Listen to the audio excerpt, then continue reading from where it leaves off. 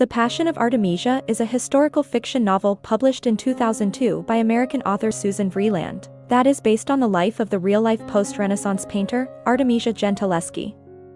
As one of the only female artists of the era in which she lives, Gentileschi leads a difficult but fascinating life which Vreeland fictionalizes with great detail and flair. The result is a vibrant depiction of both an extraordinary woman and an extraordinary time to be alive, as Vreeland offers a vision of 17th century Italy that's populated by a surplus of great historical figures, from the Medicis to Michelangelo's kin to Galileo. When the story begins in 1612, Artemisia is an 18-year-old woman who is thrust into the local spotlight after she is raped by Agostino Tassi, a painter of some repute. Although Artemisia does not wish to file charges against Tassi, her father Orazio insists, although it is suggested that Orazio, also a painter, is less angry about the rape than he is about a missing painting that he suspects Tassi of stealing. Having already suffered a horrific ordeal, Artemisia steels herself for yet another, the rape trial itself. Because of how Italian society at the time treats rape victims, Artemisia feels as if she is as much on trial as Tassi is. Ironically, it is thanks in part to Tassi's connections to Orazio that he is acquitted of any crime by the Inquisitor.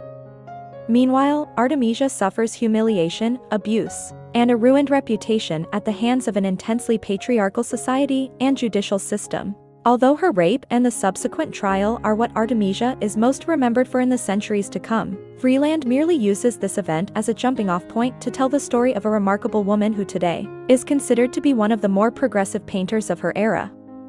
In addition to producing great paintings, Artemisia is expected to fulfill certain duties as a wife and mother. In an arranged marriage that's thrown together rather quickly because of Artemisia's supposed lost virtue due to the rape indictment, Artemisia marries a fellow artist named Pietro Stiatesi. The couple grows closer after the birth of a daughter named Palmira. After moving to Florence, Artemisia becomes the first woman ever chosen to join the Accademia dell'Arte, a prestigious and exclusive arts academy.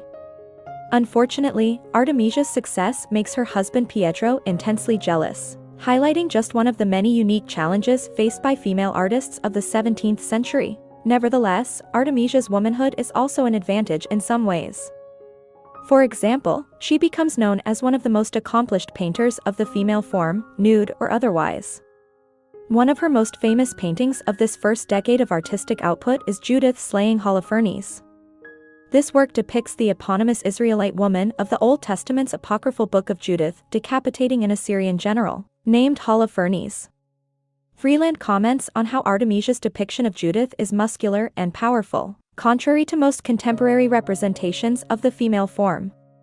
After Artemisia's marriage falls apart and she is lured to Genoa by new patronage, the artist is forced to raise Palmira alone, and much of the novel focuses on how motherhood serves as both a distraction to Artemisia's work as an artist and also fuel for her work.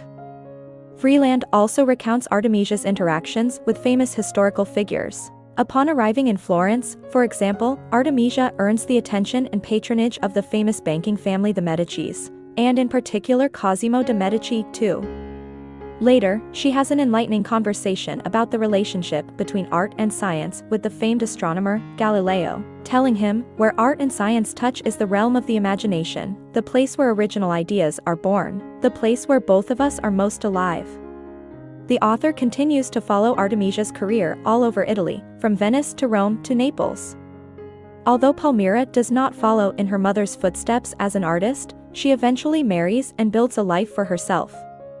Toward the end of the novel, Artemisia finally reconciles with her dying father in England, despite his betrayal surrounding the rape trial, thus bringing the narrative of Artemisia's adult life full circle. With The Passion of Artemisia, Vreeland highlights the life and career of an artist who, due to her gender and her association with a tawdry crime, has not gained as much recognition as she perhaps deserves. In the process, Vreeland also paints a vivid portrait of post-Renaissance Italy. But perhaps most impressively, the author describes the artistic process in a way that is both fittingly exalted in its examination of genius, but also down to earth as readers see the push and pull between Artemisia's domestic activities and her art.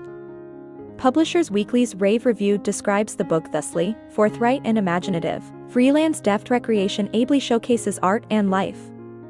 I hope you enjoyed this video. Leave a like if you did and be sure to subscribe. Thank you.